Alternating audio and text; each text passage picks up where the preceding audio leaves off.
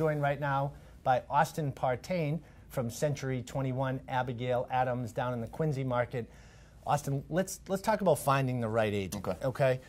There's so many options out there. There's a lot of real estate agents, some full-time, some part-time. It's tough to really differentiate sometimes who the right agent for you is. So how do you suggest connecting with the right agent?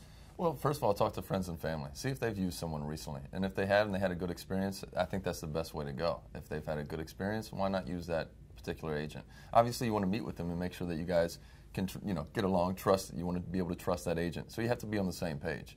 You can go online as well. Look at reviews that people are leaving for agents. Are they full-time or part-time? I think full-time is extremely important in the market that we're in today. It's a very strong market and everything's fast-paced. And what people don't realize is that you're really entering into a relationship, right? It's almost like, in a weird way, like a dating situation. Very much so, right? Yeah, exactly. When it comes to a real estate agent, they're really almost your financial advisor for this home, right? So like you use a financial advisor, using one to help you invest in different stocks, mutual funds, whatever it may be.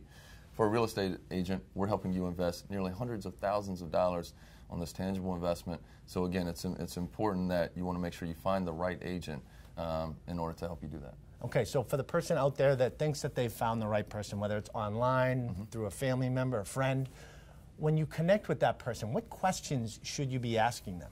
Are you full-time? How long have you been in the business? How many houses have you sold? You also want to ask about the office. How long have they been in the area?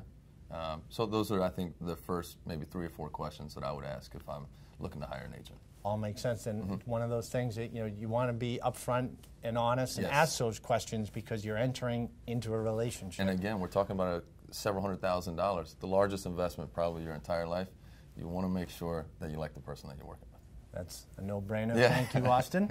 And if you're in the Quincy area and would like to connect with Austin directly, you can go to his website at austinpartain.com. And remember, we have more buyer and seller tips right here on our page on boston.com.